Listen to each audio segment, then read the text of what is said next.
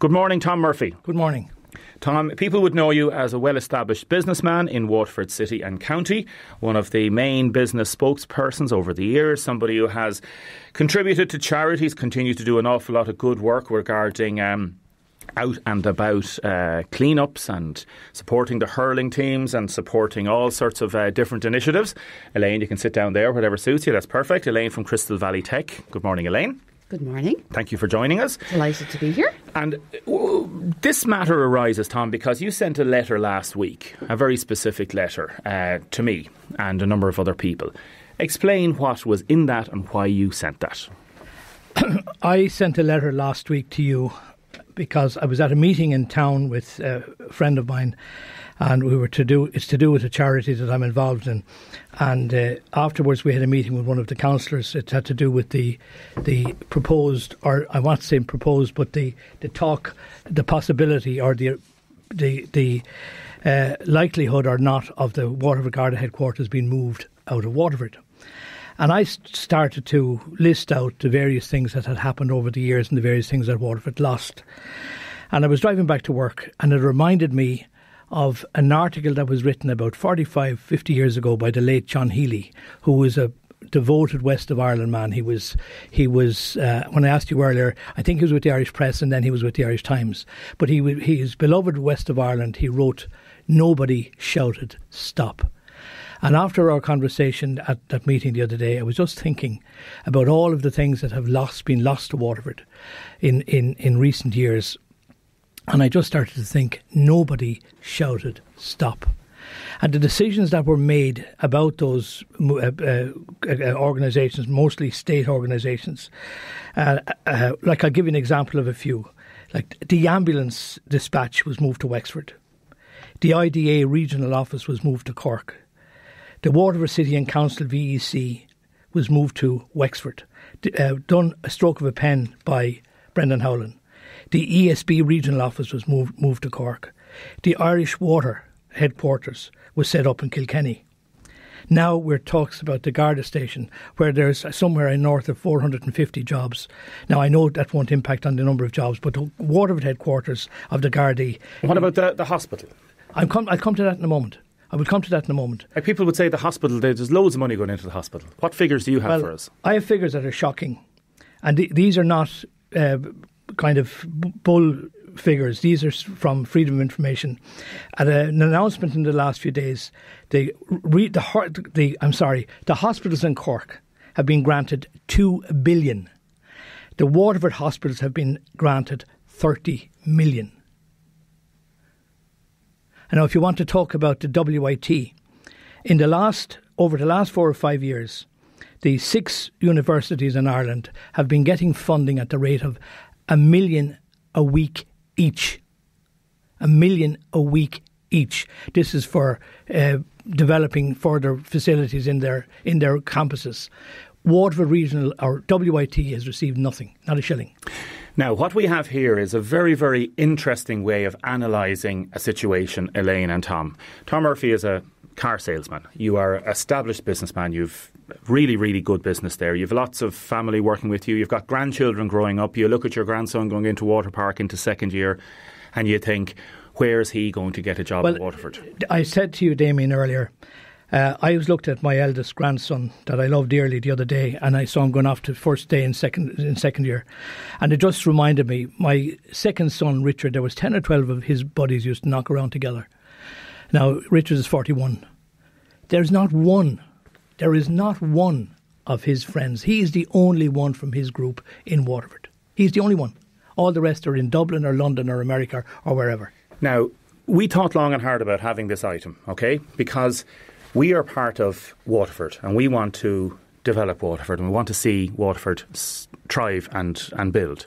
We've had Elaine in recently talking about it. She just handed me a document there, a brochure saying the Tech Companies of Crystal Valley 2019 edition. And this idea of the message that is put out there, like Tom would be very, very careful over the years, Elaine, of giving the right message because business sentiment is important. So you don't want to be talking down a place. And it's this idea of when is the right time to say stop. Now. And Tom Murphy is saying it's the right time to get out there and shout and say, we need more. Now, you are part of a group that have developed a bottom-up approach to development, and that you have jobs coming in stream, and there's jobs there. Do you agree or disagree with Tom's analysis? It's very hard as a Waterford person to disagree with anything he says. I totally agree. But Damien, if you were selling your house in the morning, you wouldn't bring people in and show you the cracks, the holes and all the damage that's been done. And similarly in business, what I try to do in Crystal Valley Tech is I absolutely agree with the figures, but I like to put forward the positive side and really dwell on all of the incredible things. And as long as Tom's list is of things that have gone wrong, which I agree with, there's also an equivalent list of the positives, the growth in pharma, tech, the engineering clusters, the Crystal Valley Tech, and I could talk as long as Tom about all of those. So I just think it's really important on the airwaves and in the media, in a world of a digital footprint and of all of the social media, that as well as the negatives, we get the positives out there and we get people very aware of them. And Tom is aware of that, and we've had this discussion before, Tom. But I'm trying to say, stop. I'm trying to say, stop. What's gone, it's gone. We can't get it back. But let there be no more. There is nobody more passionate about Waterford than me. Totally. I'm 50 years working in this city. I'm 40 years running my own business. I employ 50 people. And I worry. For me at this stage, my sons are running the business. For me, I'm thinking of the community. I'm thinking of, it's heartbreaking. You drive down the quay next Sunday evening and you will see it, or when the colleges go back, and you will see our brightest and best getting on buses. And then 3 or 4 weeks after that, there won't be as many because they're staying on in Dublin. And then when you come to next term after Christmas, they might only come back twice a term. They never come back. I'm trying to say stop and get our politicians, and I'm not political. This is not a political announcement. I'm not involved in politics. I'm a member of no political party. But our politicians seem to be asleep at the wheel. You would have supported Fianna Fáil in the past. You would have been a big proponent of Martin Cullen because you believe that Martin would have brought a lot as a minister. Damien, I come from a staunch Fine Gael family, yes, but I haven't voted for Fine Gael since 1984 because I didn't agree with the way they did things. Martin Cullen, I was his director of his chairman of his finance committee for 3 elections. And the reason I mention that is you picked people in terms of support on the basis of what they can deliver for a city or a county. What they can deliver for the region, not just the city or county. I was in Dublin yesterday. I was going up my gate at 8 o'clock and a pal of mine was coming down and he just bipped at me or flashed at me and he left me off. I drove down the quay yesterday morning at 8:05. I was back in town yesterday at 1:45, having been at a meeting in Dublin. And I was in town for my lunch at 1:45. Now, if that was pre the motorway, you'd be lucky to get home at 5 o'clock yesterday evening. Elaine, you can see where we're coming from on this. Oh, I totally can. And that message, and you're right about the message. Both of you are right. And it's this idea of, is it positivity? Is it negativity? Is it the reality that we have to talk about? So the reality must, in my opinion, combine all those different elements. I totally agree. And look, I look back on the history of Waterford and I'm no way political, never been involved in any party. I don't come from a political family. But any time we have got ministers, it's made a huge difference. And counties that have that big representation do better. So there's an onus on people to be very careful about who they put forward and to think about the city and to actually get off their backside and vote. So many people don't even bother voting. Our turnouts are terrible. So it's hard to argue with all of that, like we all need to do. But just like we have a call to action for our politicians, for our people, we also need outside money. We need private investment in our city. And private investment will only come in a city where the city believe in themselves. If I was selling a car in the morning, I'm not going to point out to a potential, buyer all the problems with the engine and the windscreen, blah, blah, blah.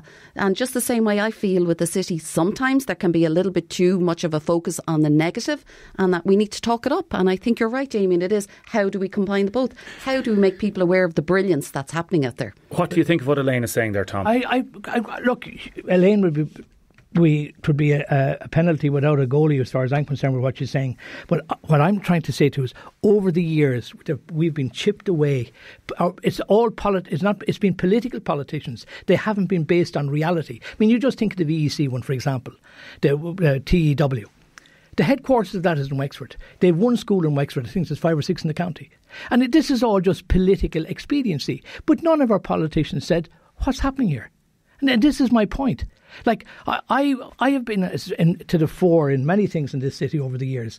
And, like, I'm now looking at it. As I said, I'm not involved. Like, 5 years ago or 6 years ago, I wouldn't have had the time to be here. But as I said, my family are now running my business. And thank God for that. But I'm thinking more from a community perspective, from our children's children, and all the wonderful people. I mean, I've got, as I said, the best part of 50 people working. Some of those guys have kids going into college this year. A lot of mortgages, yeah. Yeah, and like what we want are better jobs. Now, I'll just tell you this. Across the road from me about 15 years ago, when the Department of Lands was moved down here, there was a lovely man moved in across the road. And he said to me one evening, I was picking stuff up on the footpath and he was doing the same at the other side and we were just talking. He said, I think I've died at times and gone to heaven. Because he said, I have a boat in Dunmore East. I can actually walk to work. I'm a member of a golf club. Stuff that I could never even think of in Dublin.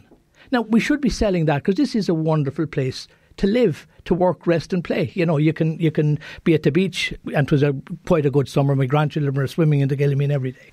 But like, I am just trying to create the awareness, like the money about the hospital, the money about WIT that didn't come in. So do you think, again, I'll come to you in a second, Elaine, we've had an email in from Eddie Mulligan, for example. He's written to Commissioner Harris about the proposed move, and other politicians have as well, regarding the Garda headquarters. Do you think our politicians are underrepresenting us, Tom? Yes. Absolutely yes. I mean, Mr. Halligan is a junior minister. And I haven't heard any, like we had a situation a year and a half ago where I was asked by the Chamber of Commerce, would I go to a meeting in Dublin? This was about the borough boundary extension. And the one of the TDs in the city wasn't in favour of it. And what about Sinn Féin? I prefer not to go there because I find it very hard to speak about any political organisation that refused to condemn the murder of a Garda sergeant in the doing of his daily work. And what about Fianna Fáil? I would have to say I'm apolitical, but I would have to say now, and I put my hand up and say that a Fianna Fáil government or a Fianna Fáil minister or junior minister in this area couldn't do worse than is happening at the moment. And what about Fine Gael? I like Paddy Coffey. He's a decent guy. He's a good guy. He's a decent guy. And I sent him a note when he won his law case. He's a decent guy. And I mean, he stood up to John Paul Phelan in Kilkenny. And when you have John Paul Phelan, McGuinness and Big Phil Hogan at Kilkenny, and they would crucify Waterford if they could. And Senator Paddy Coffey is a senator. He's not a TD. Yes. We have a Fine Gael TD. Yeah. He's retired. And he had no interest in, he spent the last couple of years in America. He would say that he's been here, he's done a lot of work behind the scenes. I don't know. I knew his dad well, and his dad was one of those that was credited with keeping the hospital here in 1985. That's true. And I would give, look, I just said to you, I'm apolitical, but I can tell you this, if I were, and I'm not going to be, I'm nearly 70 years of age, if I were a TD, I would know what was going on, and I would know, and I'd be shouting from the rooftops. You could still run for election now, Pence is, and like there's lads running, we'll be talking about that. Elaine, what Tom mentions there about politics and the connection of politics and representation, in other words, the state, with private enterprise. Is there a symbiotic relationship there? Look, I think there is. And, when you were asking Tom there about the political parties, I was hoping you wouldn't do the same to me because I wouldn't have an opinion on them individually. I have kind of ignored that and I've just jumped in and said, I'm one person. What sector do I know? I know tech. I know it inside out, 20 years in it. What can I do to make a difference? So I've set up a not-for-profit, and without a single red cent from the IDA or EI to date, we've managed to create a huge awareness. We've worked together. Companies that are in competition with each other are coming out and working together and making a difference. People in Dublin, Limerick, Galway contact me on a daily basis. They've heard about us. We've put us on the map. So in a way, I don't sit around waiting for the politicians. It's not a world I know anything about. So what I'm doing a call out to people is, if you know your sector and you want to make a difference, get off your backside and do something. We see engineers doing it now. They've set up Engineer the South East, a cluster that's going to be like Crystal Valley Tech. There's an insurance accelerator up in Carlow. There's lots of stuff happening.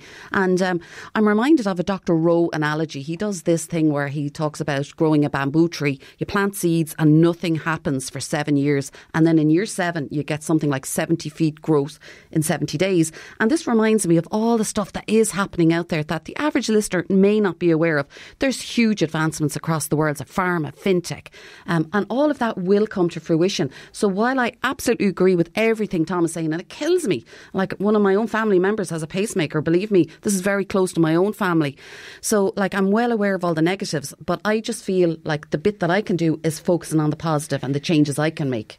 And that is so important. And Tom's not denying that. Yeah. He's saying that is part and parcel. And it's that message. For example, the Waterford News and Star, the papers in Dungarvan today, they're all trying to get the positive message out. And yet, the Phoenix article in the News and Star every week would talk about what's needed. And some people would give out about it, Elaine. I can see you. I know it'd be frustrated because you think, is that negativity bringing the tone down? Damien, sorry, can I just come in there for a sec? When I was researching... But loads of people would say that that's so important. But Damien, the private sector, and as you rightly said, are doing their bit. But when you look at the public monies that we should be getting our fair share of, we're not. We are not getting our fair share. This has not been negative. I mean, I sent this letter to you the other day, and I wrote to all of the TDs and I wrote to all of the councillors. And one of the councillors replied to me.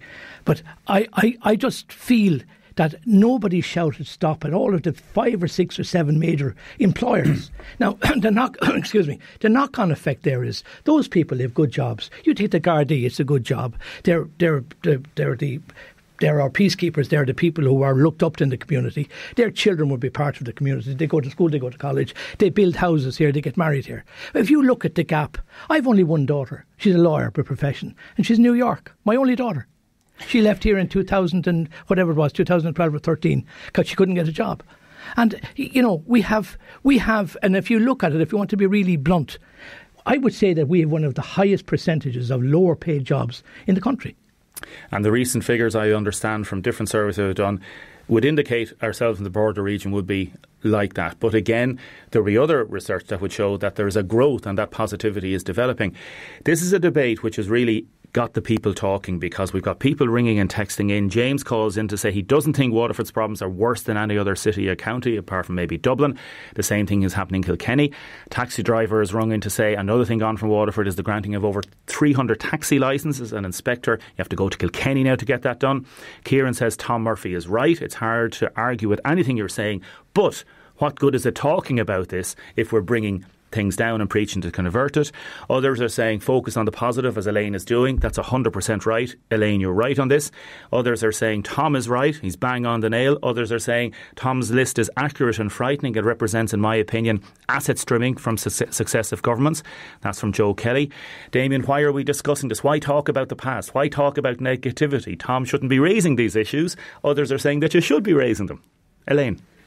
I did pull a face about the Phoenix there, and the reason I did that, Damien, is because what drives me nuts is people say, oh, the IDA have underperformed, they haven't brought enough jobs to the region, and people forget, like when IDA come here, they choose where they buy. It's like you, if you love Tramore and you want to live out there, no matter how many houses I show you on the Dunmore Road, you won't be convinced. And that's the same way with the IDA visits. They come over here and they're favourably predisposed to certain areas versus others, so it's not always the IDA's job to do that, you know. So just sometimes it frustrates me. And when we do have an IDA visit, it usually lasts 2 days, and guess what?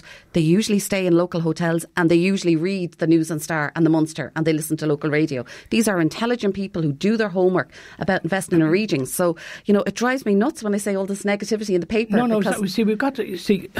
No, that's my opinion. I know IDA visits inside out. But Martin Luther King once said, the day we remain silent about things that matter is the day we begin to die. And the reality is, and you talk about the IDA, my understanding is since 2016, other than there is what used to be the old Woodlock Convent in Portlaw, other than whatever jobs were created there, there has been no IDA jobs here since 2016. There was 100 jobs announced in July for ASG, Allstate Sales Group, and they credited Crystal Valley Tech with one of the reasons they moved congratulations here. and well done. As I said to you, I'm trying to, if people can't listen to the facts, I'm only stating the facts. Nobody wants to look forward more than I do. No, Tom, but I'm making the point that in a world of digital footprints and social media and Googling, it's not, sometimes there is a downside to putting too much negativity out there, because you've got to realise who the audience is. And if I'm a CEO over from Atlanta and I'm picking up a paper and our own business people don't believe in the city, why the hell would I come here? You got this wrong. It's not. No, I haven't got it wrong. I'm just giving an opposing viewpoint. I'm sorry. It's not confidence in the city. Like, I've put my money where my mouth is. You have? We have one of the most best equipped dealerships in the country that cost 15 million euros to put there, and I'm still paying for it. But because I believe in this city, I believe in this region. All belong to me. I'm from Dunhill, where go back 3 or 4 generations. But somebody has got to say stop. What I'm saying is stop. I'm not talking, I'm only telling the people who are out there what has happened. I'm trying to stop now. Get people to stand up and stop the removal of the Garda headquarters. And also, when we didn't touch on it, WIT. There's talk about that going to either Kilkenny or Carlow. We've got to say stop. Rose has phoned in to say, well done to Tom and Elaine. If our TDs were half as good as them, we'd have a great city. Another person is saying it's easy for Tom to talk positive. The vast amount of people in Ireland are struggling. There's no spending power. That's from Joe. Fair play to Tom Murphy. He's great. He has the balls to speak out. Tom Murphy, says Councillor McGuinness, Sinn Féin councillor, says, no, you're wrong. His points are valid. But as a former fundraiser for Fianna Fáil, he has to take stock of his own role in supporting politicians that has divested from Waterford. So the political thing Conor is raising there. Another texter, look, of course there are positive things happening, but we can't ignore the fact that Waterford is being deliberately neglected and the fact sabotaged by some useless TDs not doing their jobs. Yeah, look, I don't want to get personal. I'm in business, and as I said, I am trying to be positive. I'm part of a group. We had a meeting this week with the politicians in relation to the upcoming budget and the CO2 emissions, which again politically it's kind of the right thing to do, and the lack of information that's coming out in relation to the environment and all the rest of it and the alternatives. Like the politicians across all parties don't know what they're talking about. Elaine? I'm on this radio for one reason. I want more people to follow me on Crystal Valley Tech on LinkedIn and social media, because I've seen the power of what I can do without a penny in my organisation. Great support from the EI and IDA in terms of Brendan MacDonald and Brian Fives. They've been brilliant with supports, introductions and all the rest. But you know what? If only one thing comes out of a chat like this is that people do more positive stuff. And I do agree with Tom. I think he is absolutely nailed a lot of the points there. But in a world where negative news gets so much more headlines than positive, I have to dwell on the positives, and that's what we're all about. People will come and invest here because we have a growing, vibrant city that our own business leaders believe in. I'm trying to, not to cut across you, what I'm trying to do is to stop the Gardaí moving headquarters. What I'm trying to do is to get people to react and try to get the headquarters of WIT remain in Waterford. And what we have done on this programme, and consistently do it, and Billy did it and Eamon did it, is that we will report on the good news, on the jobs, and we will also discuss how to make things better. And that's what we're doing here this morning. And I know that's why you're here this morning, to discuss how to make Damien, things you're better. Great support. And that's the message within that. Lisa says, well done to all involved in Crystal Valley Tech. And also more texts coming in to say well done to you, Tom, to raise this issue and on your call to stop the hemorrhaging. Isn't that what you're saying? Yes. Elaine, thank you so much. Crystal Valley Tech, follow you online, LinkedIn, the whole lot. Thanks a million, Damien. Tom Murphy, follow you out to the Cork Road. Yeah. And listen, the two of you go out for a chat outside now and you'll be selling me a car. And right the wrongs of the world, will you? Thank you. Thank you very much. Déise Today with Damien Tiernan on WLR. Thanks to Mulligan's. Blue Club rewards from mulliganspharmacy.com. Spend a little to earn a lot.